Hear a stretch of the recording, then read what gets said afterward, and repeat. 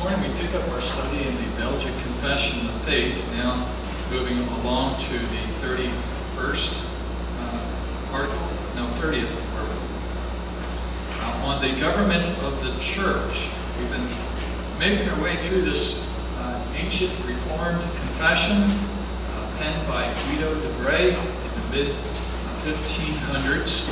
It was a personal document which was adopted by the Dutch Reformed churches. We do not have it as our particular statement of faith. However,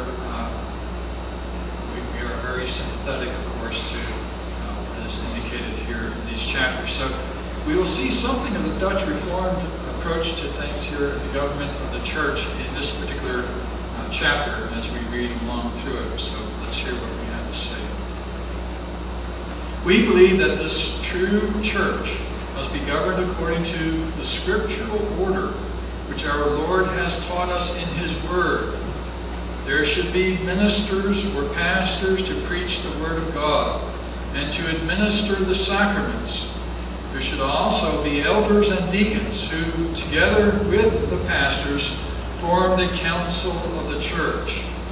By these means, they preserve the true religion. They see to it that the true doctrine takes its course, that evil men are disciplined in a spiritual way and are restrained, and also that the poor and all the afflicted are helped and comforted according to their need. By these means, everything will be done well and in good order when faithful men are chosen in agreement with the rule that the Apostle Paul gave to Timothy. We've considered the nature of the true church, that assembly of God's elect, whereby they are marked by the true preaching of the Word of God, the right celebration of the sacraments, and the proper exercise of church discipline.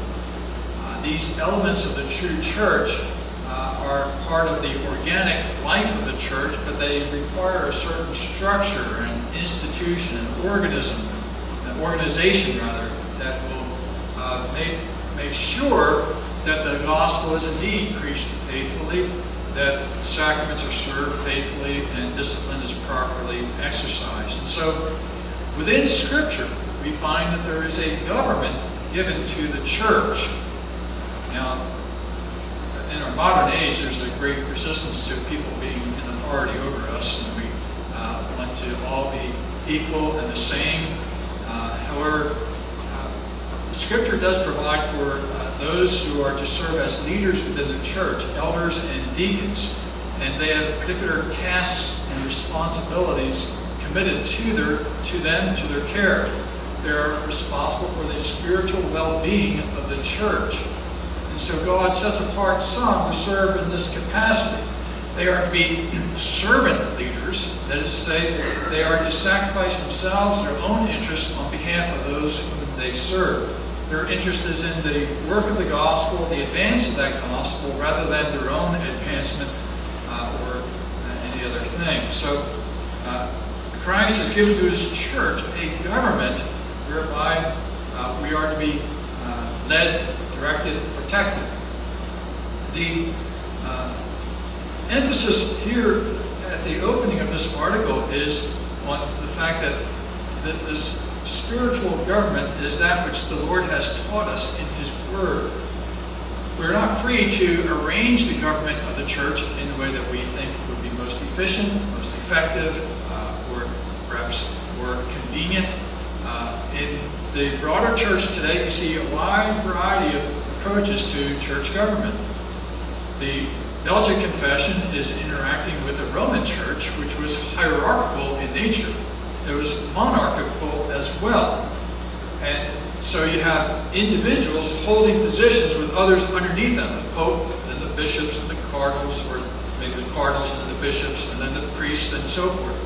And so they each have their different divisions of responsibility working their way down. You see that reflected in the Episcopal Church that has a similar, not identical, but a similar arrangement, a monarchical form of church government. Then you have the more Anabaptist churches that have a government that may be monarchical in terms of one particular pastor ruling the church, and everybody does what that pastor wants to do, and so he's kind of a pope of the local church. Or you might have a session working within that local church, but very little in the way of a connection with other churches. Each church is rather independent. The Presbyterian form of government is different from all of these in that first, the government is not monarchical, but is, if you will, collegial. It is arranged in such a way that you have pastors and elders, or a plurality of leaders within the local congregation. And it is that plurality that makes decisions over different issues that arise within the life of the church. So you are not simply limited to the perspectives, ideas, prejudices, biases of the pastor or one particular ruling elder, but you hopefully have the input of others who will help to shape the direction of the church. So the Presbyterian form of government is not monarchical, it is collegial in style. Further, the Presbyterian form of government is hierarchical. There are different levels of church government within a Presbyterian church. So we are a connected church. We are connected with other Presbyterian churches. So we are part, in our local church, part of a larger presbytery of churches. Churches gathered in this region of the country that bind themselves together to form a presbytery, and the government of these churches is then overseen by the presbytery, which is composed of representatives of each congregation, pastors and elders.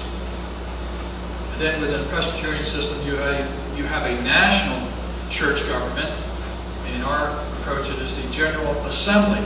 And all the presbyteries across the country, we have, 13 presbyteries or so, send representatives to the General Assembly, which meets once a year, and they conduct the business for the whole church. They make decisions on things that arise from the sessions to the presbyteries, and from presbyteries into the General Assembly. And so the goal of the Presbyterian Church will be to counter the various prejudices of individuals, to restrain evil, and to promote the good within the church, the purity, peace, purity, and unity of the church. We believe this is given to us in the Scriptures. It comes out of the Word of God. And the Belgic Confession points to this, that we have this given to us in Scripture. In the book of Acts, Paul appoints elders, a plurality of elders in each local congregation. Remember, at Ephesus, he gathers with the elders at Miletus, and there's a group of them there, and they meet together for one last final exhortation and conversation. You have Paul writing to the church at Philippi, addressing the elders and deacons who are there within the church. And so there is this plurality of leadership within each local church, and that is something that we ought to be looking for. The confession says that there should be ministers or pastors to preach the Word of God and administer the sacraments.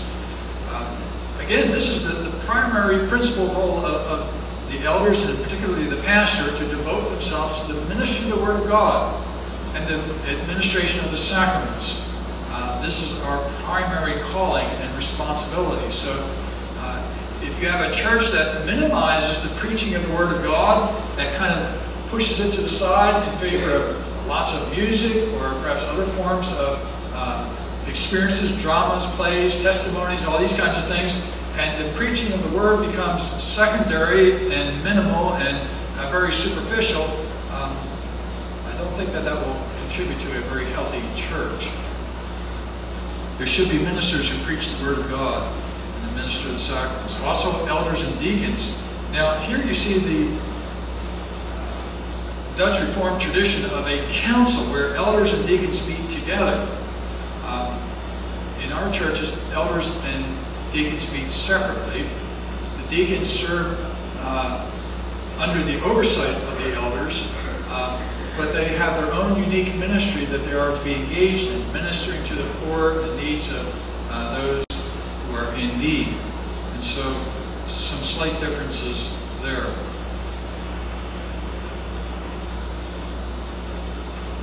The confession concludes that by these means everything will be done well and in good order. We Presbyterians tend to smile when we hear the words, everything being done decently and in good order. We do prefer a service that is well ordered and structured, that emphasizes the centrality of the Scriptures in worship.